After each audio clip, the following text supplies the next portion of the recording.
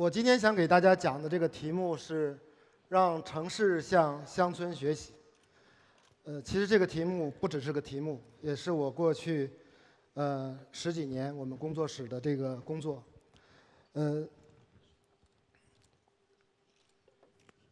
刚才主持人介绍了啊，说我是来自于新疆，出生在新疆。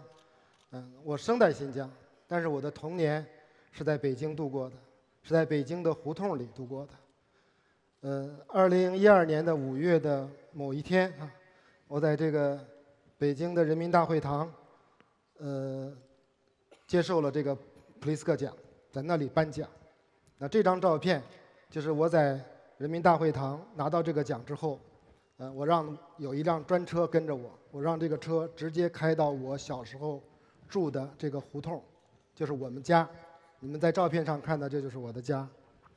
当时这个家正在被拆除，原来我记得它是一个历史保护区，但是因为了一个更加高大的目的国家要在这儿修一个新的哲学与社会科学研究中心，因为这个太重要了，所以我们家就被拆了。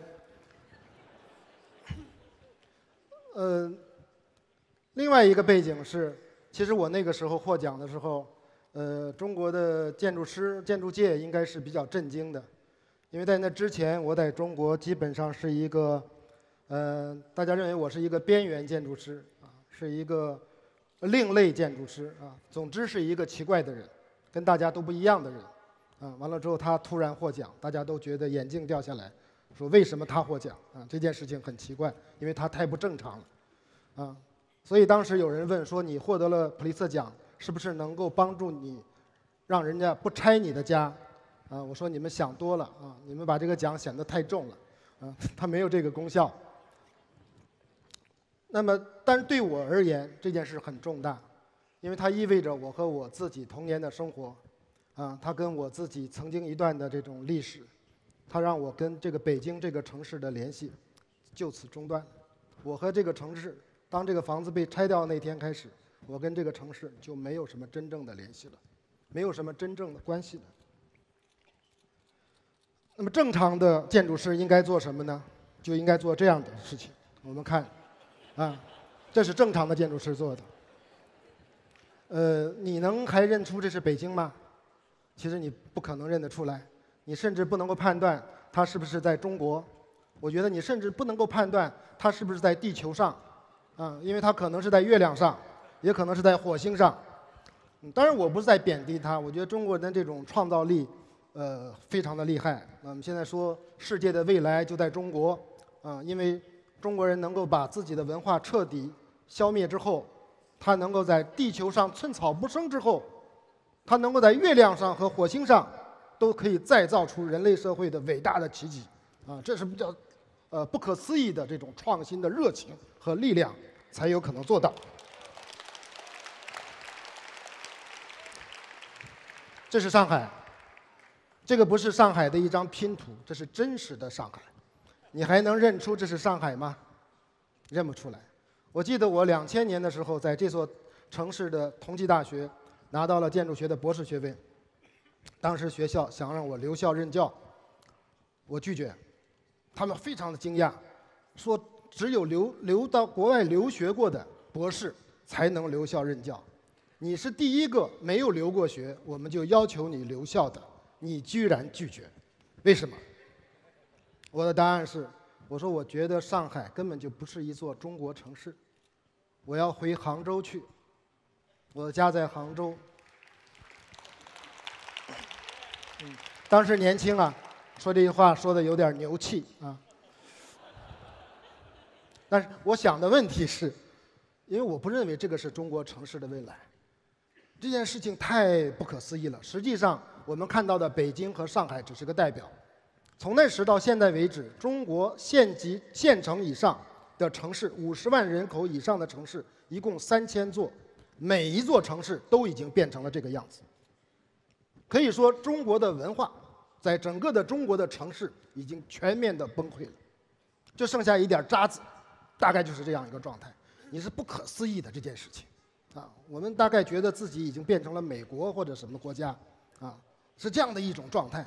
为什么要做这样的一件事情啊？你这时候我觉得是需要思考，中国人要的未来到底是什么？你跟自己的历史和文化之间到底是什么关系？曾经深爱自然的一个国家，怎么会走上这样的一个方向？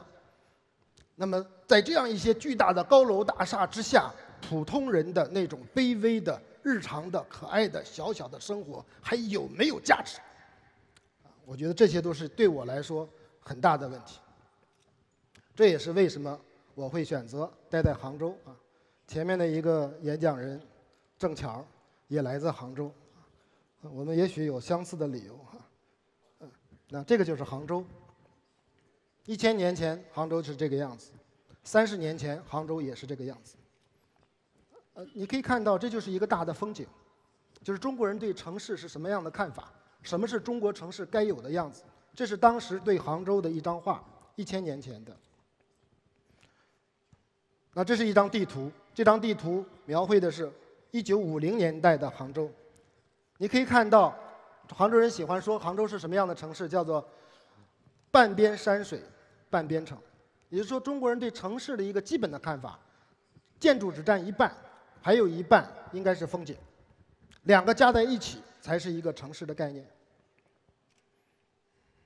如果你真正走进这座城市，它应该是什么样子？这是南宋的时候一个画家画的春夏秋冬4张画，其实他画的就是这个城市，当你走进去，应该是什么样子。那么整个这个城市实际就是由几千个这样的小小的片段和角落所组成的，这就是杭州。一直到1970年代，杭州仍然是这个样子。当然，跟全中国所有的城市一样，杭州也变了。你可以看到这个湖还在，但是远方跟上海、北京一样的高楼大厦，大到什么程度呢？我们看那个红圈圈，这里面就是1950年的杭州。其实一直到1970年，杭州仍然只有这么大。现在在地图上看到的所有的黄颜色，就都是杭州，而且基本上全是高层建筑。在过去的20年里头，杭州扩大了10倍，也就是说，现在城市的建筑和那个西湖的比例是10:1，是这样的一个比例。当然，我们还是幸运的，至少还有一个西湖。如果没有这个西湖存在的话，我想我肯定要逃离这座城市，我要找一个我觉得可以住的地方去。那么中国人一直有一种幻想，认为这种中国的文化在城市里头毁灭之后，我们可以到乡村去找啊，这是我们的一个传统。每一次城市被毁灭之后，我们就到乡村去把我们的传统找回来，把我们的那种感受，对自然的感受找回来，把我们的手工艺找回来，把我们对生活里的那种中国的味道找回来。那么找得回来吗？其实现在的乡村，这是浙江的乡村，大概就是这个状态。浙江的乡村4万个，在过去的10年里头被彻底拆毁了1万个，现在还有3万个。3万个里面真正被列入保护名录的只有1000个，也就意味着剩下的29000个都可以随便拆，都可以拆掉。每天都在拆。那么拆掉之后造什么？造这样的。你不能指责他们，因为北京、上海都是这样的，对吧？他们当然也有权利要造成这样的。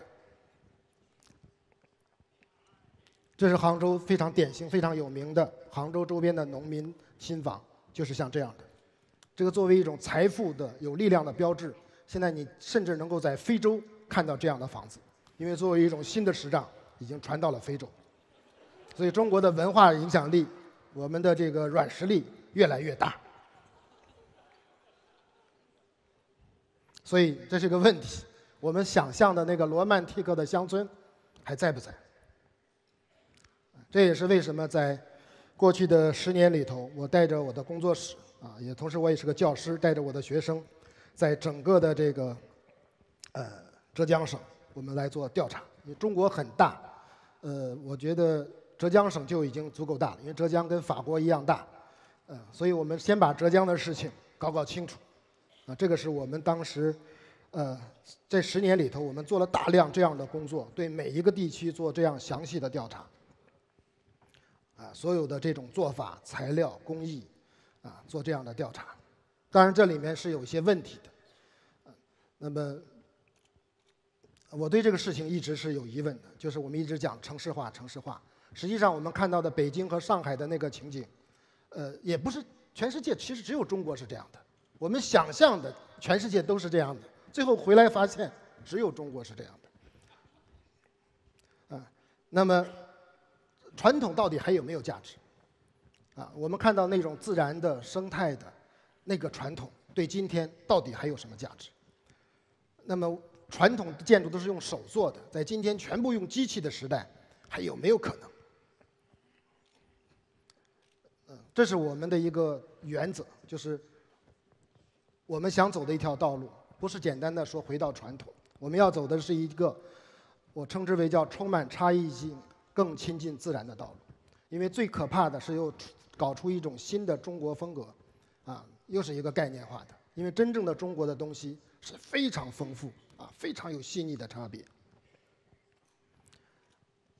当然，首先要解决的问题，我觉得首先是从城市，因为城市在中国现在太强势，所以这是我过去10几年里头，可以说是很笨拙地做了一个挑战，类似于堂吉诃德就是来挑战这个巨人这样的一个工作。那么，可能大家有人去过，就是我们在杭州做的这个中国美术学院的象山校园，我称之为一个试图用乡村来影响城市的试验，看看还有没有可能。下面那个红点，左下方那个红点，就是象山校园。这就是我们的象山校园。中心这栋楼是我们建筑学院，那个尖顶之下就是我的办公室。你可以看到，这是我们做的。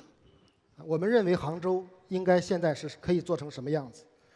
你可以看到这个建筑的状态，全部是植物，你只能隐隐约约地看到一点点，从远处。我们从俯瞰朝下看，它跟传统建筑其实一点都不像，但是中国人看了之后，他就会有反应，会觉得这个东西好像跟我们有关，它尽管是全新的设计。当然，很多人都喜欢说材料这个词，是因为说老实话，外国人看我的建筑不是太看得懂，因为中国的文化里面的这种讨论有点复杂，有点太地方性，不太看得懂，那么一般直接看得懂的就是材料，因为我们这个校园的一个特点，我们使用的全部是回收的旧的材料。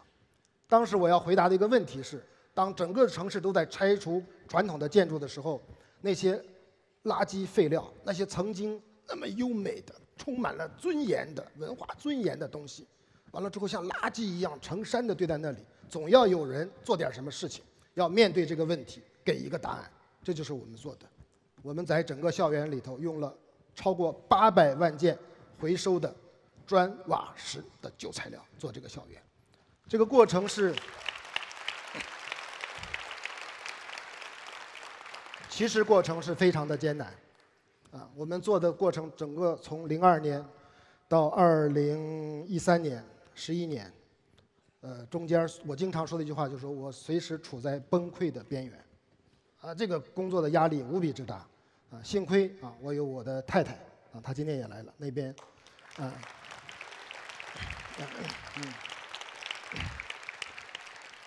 在最艰难的时刻，可以说是一直支持我，跟我们一起。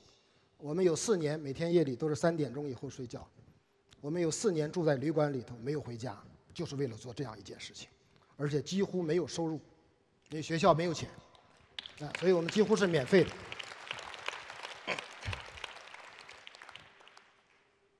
那这就是我们所做的，大家有机会可以去看一下。这是最新完成的为学校做的专家旅馆，全部是用泥土做的一个新的建筑，可能是现在中国最大的用泥土做的新建筑。当然，我们从乡村学到这么多东西，其实我一直想的一个问题就是，中国的乡村其实现在更需要抢救。其实中国的城市如果谈传统文化的恢复或者平衡的恢复，我个人认为是相当的悲观，几乎没有可能。城市，我对中国所有的城市都处在绝望的状态里头，但是中国的乡村那个文化还有可能抢救。它不是说在那里好好的，它几乎就天天都在崩溃。你如果不抢救，10年之内全部消失，就不存在了。中国文化就不存在了，在这个地球上。这个是我们从12年开始一直做到现在，我们做的一个工作，就是在杭州附近的阜阳，我们做了一个村子。这个村子也很有趣，就是我们阜阳做了一个全县的调查，300个村子，列入保护名录的只有1个村子，也就是剩下的290多个都可以随便拆，这就是我们的保护政策，可以拆。那么真正还有多少个村子还能值得保留？我们去看了一下，做了个调查，后来发现还有一点点传统东西的村子，也不过还剩下20多个，其实是一个非常惨的一个状态。我们后来选择了这个文村作为我们的启动点。这些村子不能列入被保护名录，我们的文物专家认为它们没有任何保护的价值，但是在我眼里，它就是有价值。因为每一个地方、每一个村落都有它特殊的价值，每一群人生活在那里都有它真正的价值，你不能说它没有价值。这种村我起了一个外号，叫“半残废”、“半残村”，因为基本上老房子只剩下不到一半，剩下都是新房子。大家看照片，就这个样子。那么你用什么办法能把这个半残废的村子能够给救回来？这20多个村子，我说还可以做，是因为就像一个生命，你觉得你如果是一个高明的大夫，你还能把它给救回来。剩下的280个村子，在我眼里头，我真的没有办法。我医术再高明，他们已经死了，我救不回来了。这20多个村子，我们想把它救回来。我们当时到村子里，村里有一块新的地，他们做了个规划，要造15栋新的农民的大 house。他们梦想着他像美国人一样的生活，要做15个大 house。我当时看了之后，我就跟他们聊天，我说我们不能这样浪费土地。我们的前辈都知道我们的土地很紧张。我说看一下我们自己原来的村子的做法，这个用法太奢侈，所以我们启动了这个工作，想办法来帮助他们。这个农民自己想造的就是这样的房子，他们想拆掉这个老的，换这样一个新的。这是非常典型。我们介入之后，我们试图能够找到一个不同的做法。很多人说，他应该怎么样来解决这个问题？其实你向他自己学习，就能发现很多道理。你看，这是老的村子，密度多么高，因为土地非常的紧张，不允许你那样奢侈的使用。你看一下老的村子的基理，按照这样一个老的基理，我做了重新的设计，同样一块地。我做了24户农居进去，从15户可以做到24户，而且是疏密有致，感觉像是从老的村子里自然的长出来那样一个状态，是做得到的。所以这时候你就体会到建筑学的力量、设计的力量。这是我画的草图，怎么样能够把那种生长的那种复杂的细腻的变化，要把它做出来。我是一个很傻的建筑师，24个农居。我设计了8种，每8种又设计了3种变化，相当于就设计了24种。任何一个建筑师如果用商业利益去计算，都不能这样做，因为你一必亏无益，不可能的这件事情。但是当你面对的是一个生命，那完全是另外的一个想法。这是我设计的小房子，你们可以看到，左边是传统的，右边是我画的。很重要的一个核心，不光是一个外面的造型或者材料的使用。还有没有院子？我很关心这个。中国人的生活里没有了院子，有和没有完全不是一个概念。第二，你的祖宗在哪里？我们中国人一进门之后有一个堂屋，你的祖宗在哪里？这是我们中国人的宗教，我们的信仰。如果现在你去看新的农民的房子，没有院子，没有堂屋，祖宗都不知道在哪里，是这样的一个状态。所以我们新做的房子，这个必须坚持。祖宗堂屋，当然还有别的，比如我厨房做得很大，我希望他们还能够用传统的方式烧饭。我们在这个老的房子里面穿插着去做这样的设计和改造。我们做这样的图，让农民拿着这个图像字典一样去查，完了自己按照这个东西去做改造。当然，做到现在为止4年了，这个村子做了一块新村，老村只做了一半。我们做得很慢，因为我觉得这个东西不能快，快了要出问题。大家看一下改造前后的变化，这是改造之后一点点微妙的变化，颜色你可以看到回去了。那这个是改造之前这个村口，改造之后一点点微妙的变化。它是新和老的混合在一起的。那个黑黑的石头是当地山上自己的石头。这是一个老房子，这个老房子当地人说这个没有任何价值，拆掉吧。我说这是你们村子里最好的宝贝啊，这绝对不可以拆。那么它的旁边的那栋新的农居需要改，可以看到后面那个改，老房子被保下来。